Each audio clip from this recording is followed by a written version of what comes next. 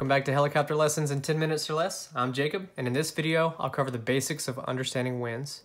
Now this is important to know because taking off and landing into the wind is the most preferred technique because it requires less power and generally offers more controllability in the takeoff and landing.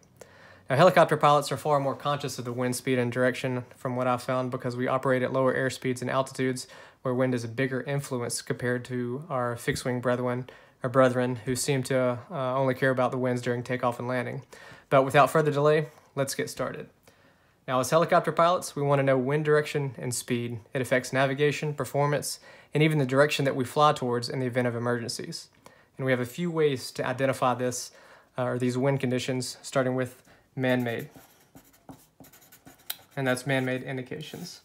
So as far as man-made indications, probably the most prevalent one that you're going to see, and it's going to be at every airfield, are your windsocks. So windsocks, generally you have your pole with a windsock.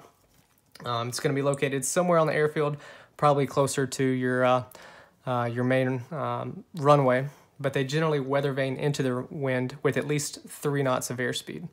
Now if they're fully extended, it's usually representing a 15-knot wind on the airfield. So spotting this early can be or should be a part of your before landing routine as well as your before takeoff routine. But what if you're flying in an area other than an airfield and there's no windsock available? Well, some other man-made indications for wind could be things like flags or banners. So say you're flying along, you're looking down every now and then, and you just see some flags out waving in the wind. Well, these are awesome indications because they're free. They're just usually all over cities, stuff like that. You can look down and see some flags, generally giving you the same concept as a windsock. It's letting you know where the winds are coming from. So as a pilot, especially a helicopter pilot, you should train yourself to always be monitoring for signs like this. Now another man-made indication that you can have is just while you're in flight, checking your things like your ASOS, your AWOS, your ATIS, things like that. So these are your automated weather service stations or your weather stations that are giving you some kind of indication of, hey, the winds are from this direction at this speed. And by just pulling out your VFR sectional and taking a look around, tuning up these radios, you can start to build your situational awareness because you kind of build the picture of, at this airfield, maybe the winds are from the northeast. At this airfield, they're out of the north. And you can kind of start to paint that picture. Now, the last man-made wind determining tool that I'm going to cover here, and kind of borderline man-made versus nature-made, but smoke and dust clouds. So as you're flying along, maybe somebody's got a campfire out there or somebody's driving on a dirt road, stuff like that, and it starts to have a plume of either smoke or dust.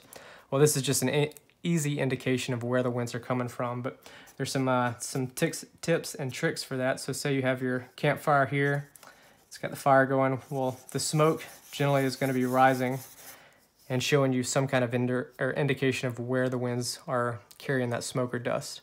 Now, the more horizontal the plume, the faster the wind. The more vertical, the slower the wind.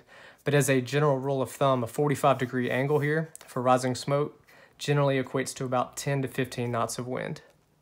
Now, moving on from man-made indications, we'll get into some of the naturally occurring or the nature-made wind indications. So some of the things you can look for, just looking down at trees. It's a big indication here. If you see either the entire tree or the tops of trees starting to have some kind of lean into it, that's a good indication. So in this example, wind blowing from left to right, it's blowing the top of the tree over.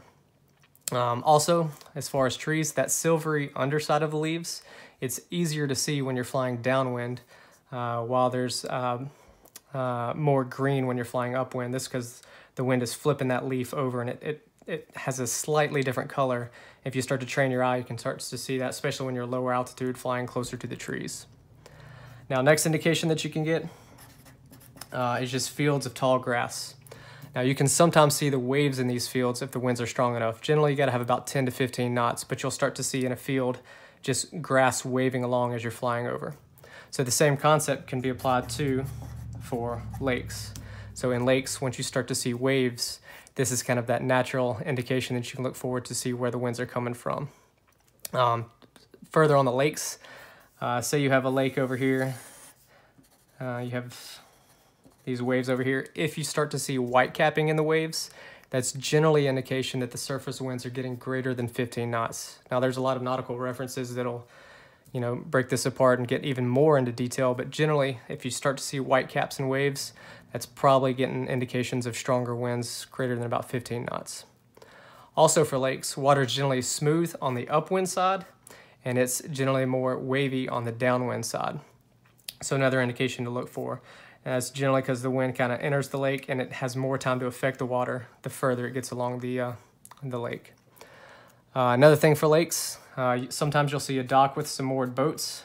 So say we got a little dock here, and pardon the drawing, but a moored boat. So moored boats are generally going to point into the wind or the direction of the mooring line. So another telltale signs of this is just looking for the docks or anything that may be anchored, because the mooring line is generally going to show you where the wind is pushing an object that's been anchored or moored. So another telltale sign for nature occurring is going to be looking for the presence of birds. As you fly along, birds sometimes get spooked or just, you know, they're taking off. But just like us, they want to take off and land into the wind. So as you're flying along, if you're noting, you know, the tops of trees, a flock of birds taking off, well, that's probably an indication of where the winds are coming from, because they generally want to take off into the wind so that they're, you know, getting the best chance that they can. But that concludes part 1 of understanding the winds. And part 2, I'm going to get into some of the indications that you get in the cockpit and some tips and tricks that you can kind of identify and narrow down exactly where the winds are in the event that you don't have the man-made indications or the nature-made indications. But continue to tune into the next video. Once again, I'm Jacob. This has been Helicopter Lessons in 10 Minutes or Less.